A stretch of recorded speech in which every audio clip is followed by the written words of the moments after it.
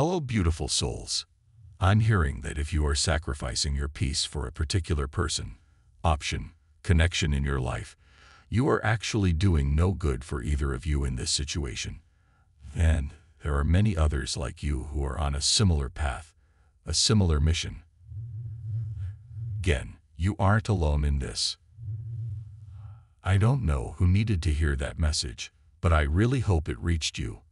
More is available for them, but then they are going to have to be the ones to do the inner work, to take that leap of faith. And I do sense right away with this Page of Swords reversed energy, there is a masculine here coming through so strongly, and specifically for a divine feminine, that I have to mention it right here towards the end of the reading.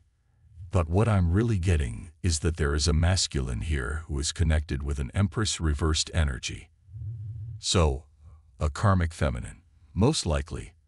This person may be in a karmic relationship, but this could also be a platonic feminine figure in their life. But there is an Empress reversed energy around them, one who I feel that they would describe this person as overbearing.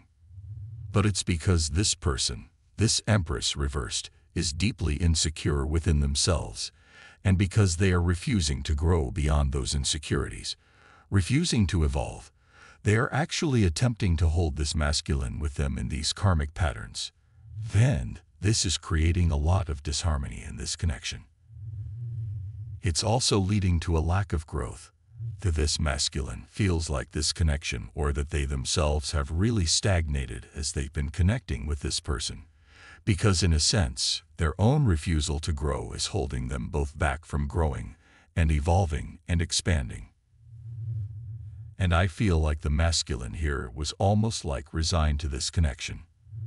Perhaps they thought that nothing better was available, or they may have logically told themselves that all relationships would feel this way, or that all feminines that entered their life would be this way. I'm getting this karmic feminine energy as well. And yes, it can be challenging to trust that feeling of intuition, especially when your intuition is saying, hold off because nothing feels fully aligned for us in this moment.